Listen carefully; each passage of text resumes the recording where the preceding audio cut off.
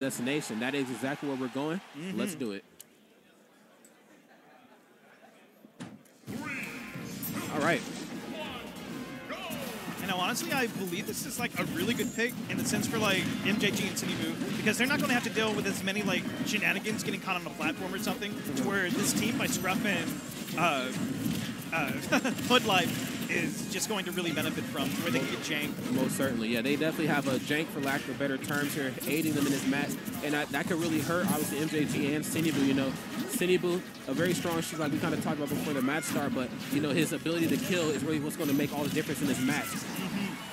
Both of these two characters kind of require a lot to get kills. Obviously, MJG needs setups with his projectiles. Sheik just needs a lot to get a kill, especially on a character as big as DK. Oh, definitely so. And, like, compared to these characters where they're going to be living, like, very high with rage, well, maybe not that Donkey Kong, but it's one of those deals where they'll, maybe not that Brawler, but it's one of those deals where it's like, they will die extremely early, to where like a down throw to up B piston punch will kill in about 50 with full rage. Oh my goodness, and look at the big body that is DK being smacked around back and forth. This is what makes MJG and Sinnyboo such a strong combination, their ability to just capitalize on your weaknesses, but good footstool right there.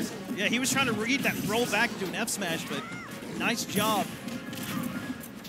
Yeah, beautiful job there avoiding that. There's a dare sending MJG sky high and into the blast zone. Not a good position here for Sinnyboo to be in by his lonesome.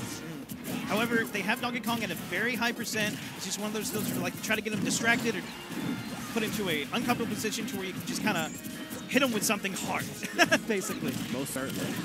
Boom. Low percent DK combos coming out. Beautiful DI though to get out of there. There's the bouncing. Nice read on the air dodge. Yeah. Took that completely away from him. There's the grab, back throw. And now, basically, MJG and Sinnyboo are just going to be allowed to kind of run away with it, especially with the final destination. There is no cover, no relent from the projectiles, the hitboxes that they can throw out. And especially when you have two characters like Donkey Kong and Brawler that traditionally have a lot of trouble approaching and dealing with projectiles, dealing with like strong hitboxes like Sheik. It's going to be really difficult for him. Yeah, most definitely. We're starting to see that come out right now as you see the green team kind of retreating a bit, kind of slowing the pace of this match down. And I'm not going to lie, I feel like the match kind of started out on a very aggressive tone, and I think that was courtesy of the red team. You know what they're looking for, and, you know, they're going to try their hardest to get it. Definitely so. And it's also one of those things where like you can never count them out just because they can kill at such low percents, especially with all the rage that they have like tacked on. Scruff really looking for a lot right now. Unfortunately, he wasn't looking for enough, so his partner ends up getting back thrown into the abyss. Now here we go. Got ourselves a 2v1 situation. He has quite a bit of ground to make up here. Definitely so. And the thing is that like anything that he tries to go for a kill, Brawler has to commit, and as soon as he tries, he's going to get mollywopped. Yeah. Oh, yeah. I didn't have a jump. Yeah, he ended up losing a jump. That's unfortunate to see. Yeah, I want to touch on something I've seen there for MJG that I really like. He's using like his Zair to really keep him in a very uncomfortable position. Even though obviously we know Zair doesn't do a lot, it still keeps you in stun. So obviously, you know, your teammate can come in for 2v1 punish. Right, definitely so. Just wonderful play by both MJG and Sinnyboo. Just utilizing their character strength, just keeping both of them out, and managing to find the kills that they need. All right, now we've got, we're actually switching. Little Mac, that's going to be fairly dangerous. Like, you see all the hitboxes. He's really doing it. Yeah, he's really doing it. The poor recovery of Little Mac is going to be, like, he's a double-edged sword, especially in doubles, because you have to deal with so many just obstacles, so many hitboxes that can fly out. And if Young Link throws a bomb off stage, you're dead. You're most certainly dead. Toon Link, not Young Link. But, you know, Little Mac definitely has his place in doubles, too, and that's something I kind of want to key in on as well, too. You know, people see Little Mac in singles or doubles or crew battles or whatever version of Smash you're playing, and people just automatically oh, no, he's dead! He's, the hitbox! Yeah, being able to get out of there immediately. Yeah, it's a good thing. Scruff was off on his positioning. Dead. Or Sinnyboo was dead, yep. Yeah, see you later, dude.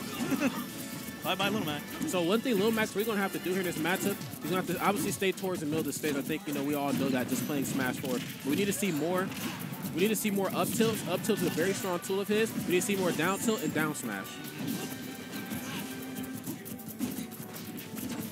It's like you want to just kind of like abuse that super armor that Mac has and have so many things just kind of thrown out, so many strong hitboxes to where your opponent just kind of gets stuck in the corner.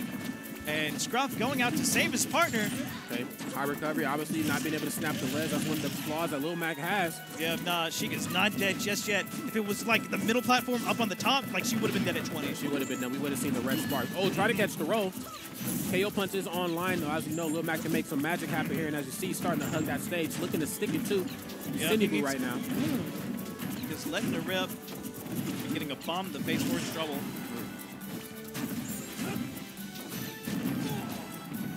Right.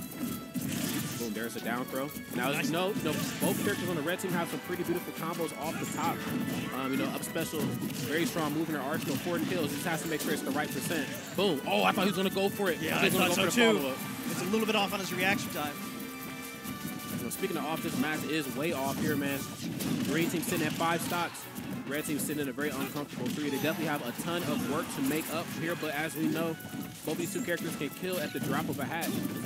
Especially on Town and City. Yeah. And there we go. That side B, similar to Captain Falcon's, except it's a multi-hit and a much worse hitbox. Oh, he's looking for it. Wow. Yeah, didn't get the right hitbox on the up B. You know, it almost makes you wish that they would have ran this combination game 1 and then switched to DK this game. Oh, definitely so. Just kind of like throw him off. Okay. Starting to shorten the lead here a little bit.